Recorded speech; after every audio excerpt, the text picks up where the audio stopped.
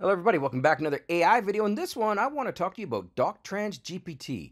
DocTransGPT, in a nutshell, is a translation tool that's powered by AI, and in particular, GPT 3.5, 4, and the newly released 4.0 Turbo, and it allows you to create high-quality translations into over 100 different languages. So in addition to the 100 or so languages you can translate into, this app is easy to use. You don't need to understand prompting, prompt engineering. You don't have to be an AI person.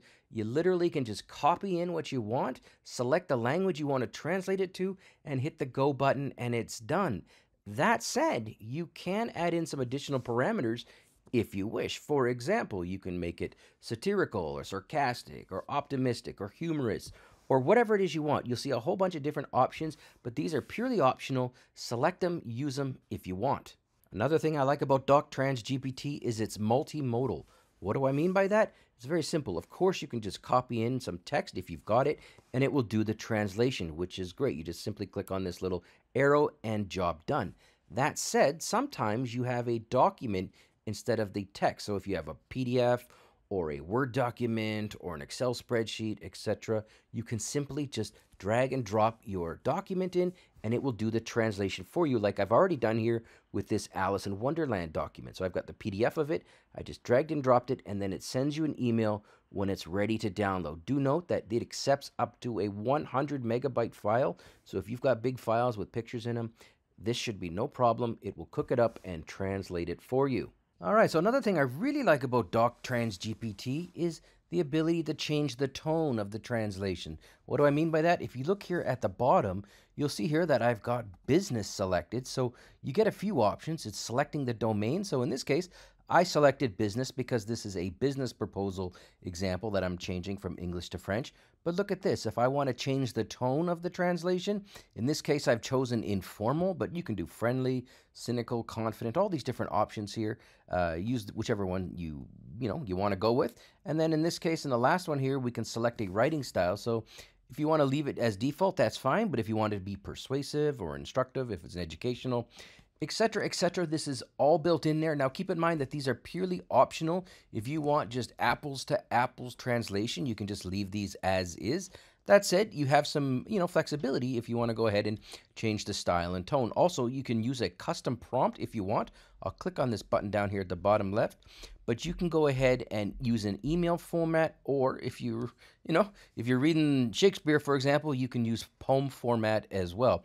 Just keep in mind, pardon me, that custom prompts may cause translation issues. So you can override and put your own custom prompt in if you so choose. So it's just a little bit more flexibility built into DocTransGPT. Another thing you need to consider is, how does DocTransGPT compare to its competitors? And, well, there aren't too many really good, I suppose, translation services out there. The first one, and it's not that good anymore, but it was the first one, and it did the job mostly, was Google Translate. Now, most people have gone from that, and they've moved over to DeepL Pro, and this is basically the main competitor for DocTransGPT. And here's the thing.